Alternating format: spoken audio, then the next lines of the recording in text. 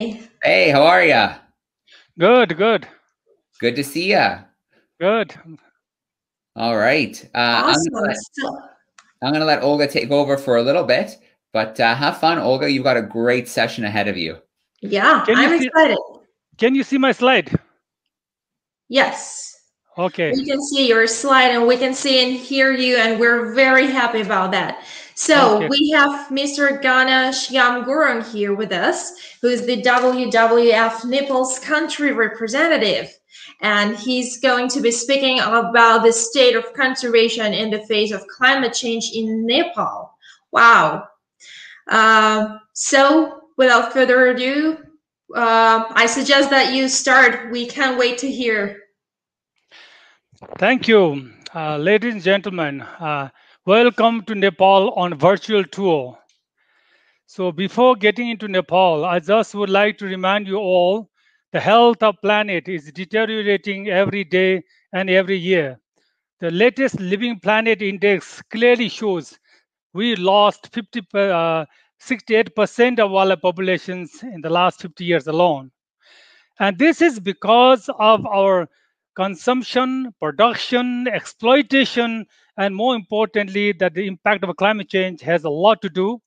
And Nepal appears in the Global Climate Risk Index as top 10 country. So because of that, Nepal is part of the Himalayan countries, which is also known as the water towers or the third pole, where the millions depend on the Himalayas in water and billions downstream with the 9 major rivers. And this is where most impact of the biodiversity is. In the global context, in average, we lost 84% of the species in the fresh water. Going back to Nepal, in my own hometown, this is the valley, all the pastures that I used to herd my goat and sheep and occasionally yaks. But now that's where we stand. We are running out of water only in the major cities. In the groundwater, we are losing water in people who are living close to the mountains itself. So this particular the orchard you see on the riverbed was there's no way that you could grow apple there, but now they are growing apple because increasing temperature. But people are growing apple is not by choice. They have been displaced by the loss of water on the other side of the mountain. So they are in the river beds, which are even more vulnerable from the impact of climate change in terms of fresh floods, erosion, and crop failures. With this, it's not only the lives and livelihoods, it's more importantly, mountain people, agro-pastoralists, the pastures being denuded. In my one village, many people had yaks when I was a child. Now we have only last yak herd documentary was made a few years back, and see how the denuded pastures as economic lifeline as the sheep and goat and are competing with wildlife, the poor status of the blue sheep you can see here. And as we see, snow leopard, it indicates the mountain ecology. And sometimes we say these are very elusive, the ghost of the mountains. The reality for the herders is that everywhere they go, they follow. So they are neither elusive nor ghosts. They are around you all the time. So unfortunately, this is the reality of today of a competition between human livestock and the wildlife and the wild prey. That's how it is working at this stage. And so sadly that we try to work out with the climate change impact under the 2-degree best scenario, 4 and 6-degree worst scenario, because the impact of climate change is highest in the mountains. Because that still we saw the possibility of having wildlife corridors between Nepal and China Tibet autonomous region and India. A few places still resilient enough to the species to thrive and people to survive together. And with this, I'm going to take you to Nepal's conservation journey briefly. Nepal's conservation journey began with the protection of the large species. We call them flagship species like tigers, rhinos, and elephants. And was exactly our modern park history began 100 years later, the Yellowstone Park, which is the first modern park in the world. As soon as we protected this species, we immediately realized that we have indigenous people living in every pockets of the mountains, every valleys. Every people are living with the wildlife. So we need to bring people in together to make it sustainable. That's the only way to build it. So Nepal's first Annapurna Conservation Area, which is the largest still, was brought people into conservation forefront. As we begin to have multiple ecosystems and protection, we immediately realize this is not enough. Multiple ecosystems and functions and dispersal of large mammals and other species need a much more larger landscapes. And landscapes, we have two types. One is the altitudinal zone, which is savanna grasslands all the way to alpine meadows. And another one, we have river basins with the north to south, where the species begin to move upwards latitudinally. So we have a created parks, and in the turns of century, the landscapes. And with landscapes, we also thought is landscapes alone need a much more closer relationship with the south, with India, and north with also east, west, China and India together. So we need to survive better in terms of the region. So this is called also the Eastern Himalayas ecoregion, where Nepal, Bhutan, India have worked together for a long time, and we are talking about all the way to Myanmar. This is the whole Eastern Himalayas ecoregion, provides the environmental in terms of biodiversity security, water security, energy security, and food security for billions. So taking you briefly to Nepal, despite all the everywhere we lost space, but the space is most important. If you lose space, you lose everything. So Nepal has been fortunate. We have been able to increase our forest cover about 5% in the last 15, 20 years. And we have been able to bring the protected area systems more than 23%. The landscape conservation was brought up, 4 landscapes, and 2 are even more in the proposal to be included. And the most recent that this year, the last year is the Biodiversity Summit. Our Prime Minister made a commitment to make 30% of land dedicated to some form of conservation. In our language, is the people protecting landscapes. And the next space is not only Nepal, as regional skills, as I was telling you earlier, if we are able to protect as transformational space, 12 million hectares from Nepal to Myanmar all the way, the Himalayan will be much more secure. And that India, Nepal, Bhutan continue to work on it with support from our network and other the donors and other communities and foundations. And here, one of the issues to bring three countries very closely together. India, Nepal, China. We have a memorandum of understanding with China, and also the resolution and close memorandum of understanding is in the final stage with India. And there is also to the space you need to control trade and poaching. For that, we have South Asia Wildlife Enforcement Network, and Nepal hosts the secretariat. So quickly take you to the under this with the space you have species. So we are almost in the doubling the tiger numbers, and next year, the year of the tiger, that we are quite sure we will reach 250 wild tigers, which is doubling the tiger numbers from the baseline of 121. So the Tarai Arc is, you see all the map on the next to the tiger is the Tarai Arc landscape. It's the most important landscape of the tiger in the world, where the India and Nepal shares borders together, protecting together. And this is why we have more than 1,000 tigers with this under the sea of millions of people, millions of cattle, and hell of a development. While we invested last 12, 11 years largely on the tiger conservation, one of the core benefit brought from the tiger was on the rhino conservation. Nepal's journey of a rhino began, as you see on the map in the world, which whole black area in the Indian subcontinent was with the rhinos, but it got isolated. So Nepal's population before the malaria eradication was thought to be about 800. So our dream was always to stick to the historic level, with 750 to 800 rhinos. If we dropped to less than 100, we continue to do better. And during the Mao's insurgency, we dropped to about 372, and we continue to need to make a progress. While we made a progress, we made a much more better than expected, with achieving 752 rhinos this year, better than expected. We have almost achieved the historic record of reversing the tiger, so reversing the loss of rhino population. And here, because of the rhino zero poaching happened in Nepal in 2011 onwards in 6 different occasions. So all over the world, people came to learn from Nepal how the zero poaching was possible. And we were the World Rangers Congress 2019 was happened in Asia, first time was hosted by Nepal. And Nepal is one of the smaller countries in terms of geographical space for snow leopard habitat after Bhutan. But still, we hold the fourth largest population of snow leopards, thanks to the local communities, indigenous mountain communities, and local citizen scientists, and continue to have a government and political will to protect the species and with conservation community.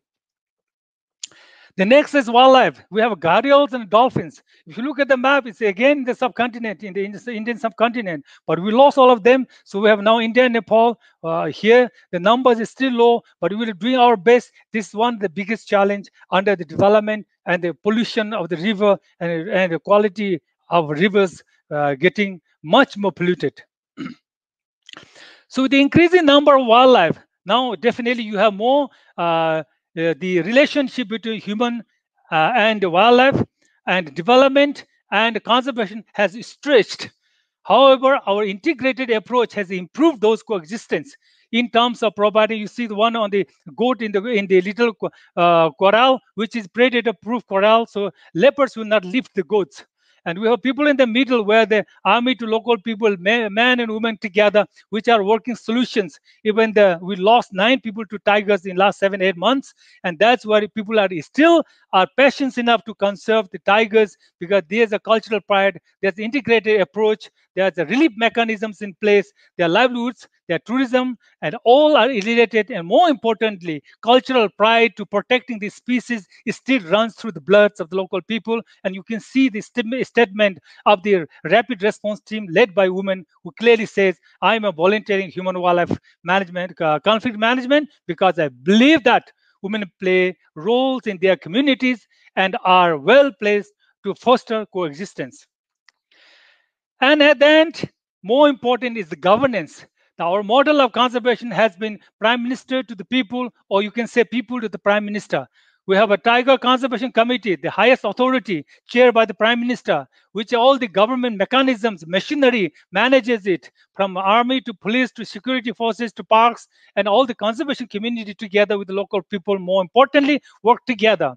And hand in hand, you see on the photo, on the one of the corners left, on your right, so there local women as a citizen scientists and anti-poaching youths are patrolling parks with the armed army who are dedicated to protection of the parks, and also border armed police force, and also local communities. And more importantly, the conservation needs to bring direct benefit to people.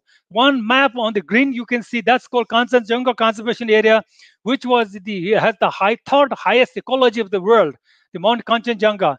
As shares border with India, Nepal, and China. Tibet Autonomous Region has handed over to local communities in 2006, and people have been successfully managing for the last 15 years, and we have a zero snow leopard retaliatory killing in this until today. And we have been able to bring benefit more than 2 million people directly from our interventions.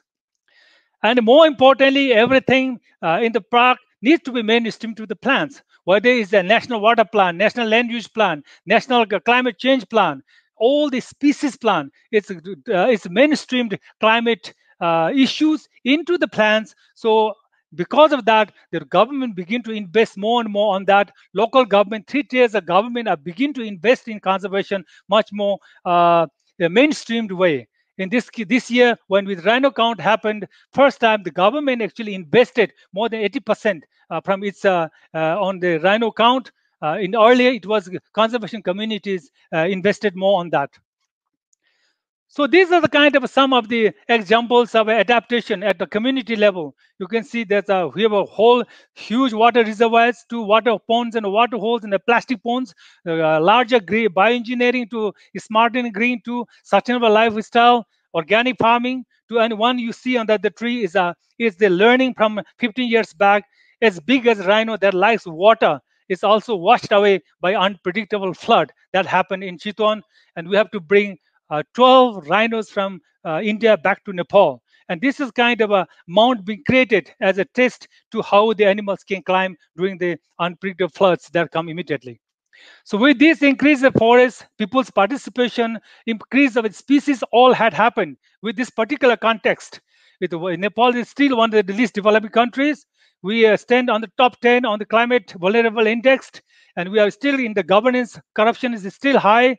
And also we had 10 years of insurgency, 10 years of a political instability, 6 to 16 as a constitution making, and 3 years back when we had this stable government with almost two-thirds majority, we thought we are done with political instability, and not yet. And it's politically it's still unstable, and and further situation been even put in much more stress by the COVID. With all of that, we have achieved that level of a conservation dream, and we believe that we can do it again, and we can do it. Many countries can do it. So take you through to the challenges. The COVID is the one, because we believe Nepal economy relies on lots of remittance, and people from Gulf had to return after closure of the losing their jobs. Lots of people lost lives, jobs, economy. All of that has a lot of impacts directly. Exploitation of natural resources, from extraction to exploitation to poaching. And you can see people entering to the park was in the multifold. And yet, on the other side of it is because COVID has taught a lesson that we need to look after better. There was an expectation most of the investment will go into humanitarian, but that doesn't seem to that way. It's going to be the investment more balanced. But the conservation also is getting more priority because people are more aware of it. People know about zoonotic diseases, and because of their nature, One Health, people are getting better message from the political top leadership to the people on the ground. And the green enterprises, people are beginning to adopt sustainable lifestyle. And it's a sustainable lifestyle, not only subsistence, it's also on economic level. The one is the organic coffee and the production of homestays. All the ecotourism tourism was one that lost the biggest hit by the COVID, because our park revenue generated from the tourism revenue was 50% flow back to the community, and that has been halted for last 2 years. And this is why still the people continue to function with the domestic tourism with all the COVID protocols in place. So this is something people still believe the conservation is the key to sustain in terms of ecological services and future for green enterprises and also tourism to come back. And as we have achieved zero rhino poaching as a dream in the world, no one has done it. But next dream to achieve is zero trade and zero transit. While a billion Asians will say no to wildlife trade, Nepal would like to achieve a zero transit, as we are now considered as a transit country between India and China. And this is the one that we believe we can achieve. As we have been underdeveloped, and now the development has taken place in a much more faster rate in South Asia, one of the fastest growing in terms of a linear infrastructure, whether it's railway, roadway, irrigation canals, hydropower, everything, and including the elephants and the livestock depredation by wildlife and property and human lives lost to the elephants, and also lots of development that's losing the elephants to tigers lost with the hit by trains and cars. And this is something we really need to improve more. Has got a huge challenge, but we see this challenge can overcome. We make that better as a smart green infrastructure. You look at the roads. 20 years back, the roads were connected from India south, but now under the Belt and Road Initiative, some of the tentacles are coming from the China to Nepal. Lots of more roads, 10, 12 of them in plan. Many of them already on work. This is what I was standing on the pillar. It's called Kerala, which is one of the major road coming through my village. And there you can see the linear infrastructure.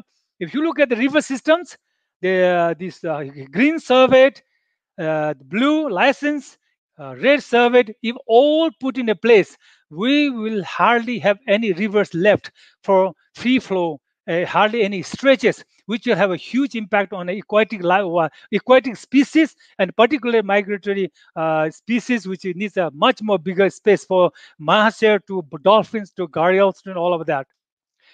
And having said that, there's a future to it. We've been constantly working last 5 years with the government of Nepal, with Asian Development Bank, World Bank, and creating a smarter infrastructure. There's wildlife to cross underneath, overpasses and underpasses. At the same time, for the irrigation and the roads, and also that's also passing for the water when it's a flooding happens, because otherwise it's going to be inundated in many will lose loss. So this is the future we see. And climate and disasters are on the rise. And you see the rivers is the biggest problem. I was saying this is one of the biggest problem all over the place. We really need to work more and more consistently on that, which we haven't done in the past much, but this more needs a focus. And this is the loss of poverty is everywhere. It's not only that. This year we got the most polluted city in Kathmandu for 10-15 days because the smoke. Prolonged drought has created lots of wildfires caught, and you have floods coming in. Even flights are redirected, and flights get skeeted out of runways. So this is a hell of a challenge under the climate change. So with this, I just want to say the conservation is a long-term commitment, long-term investment. It is a science-based, and more importantly, it is an art. Combination of science and art can make a transformational impact in conservation for people and nature together. So these two pictures are going to portray you a beautiful woman with lots of jewelry. Underneath her is a tiger skin she's wearing. The tiger is looking on the other side, getting confused. Where's my future? The future is with that us. We have to make the change, and it can be changed with the middle path where you really need to have a balance of act. And balance by act can only happen. The COVID has taught us enough. The collective realization that nature cannot be taken for granted. The only option is build back better and greener. And with that, we really need to reevaluate our actions from consumptions to protections to exploitation. And for that, we need to reevaluate our systems to make it functional, effective. And we need to have structures, and that need to be done with the human spirit. And with that, we need to restart. Even though it's still Nepal is under one of the most impacted under the second wave of COVID at the moment. We're under India. In the population the size, we are even more impacted. In this one, we cannot go back to business as usual. The only that can happen is the youth. We have more than close to 60,000 youth between the age of 16 to 26, which are the future of today, not tomorrow. And they are the one with the technology, with the innovation in technology, solution orientated for the nature-based solutions, and the generation that's green in mind and sustainable lifestyle in the one that is upcoming. With together, I see a future is possible for Nepal to thrive. Conservation and people together. Thank you very much. That's all possible together.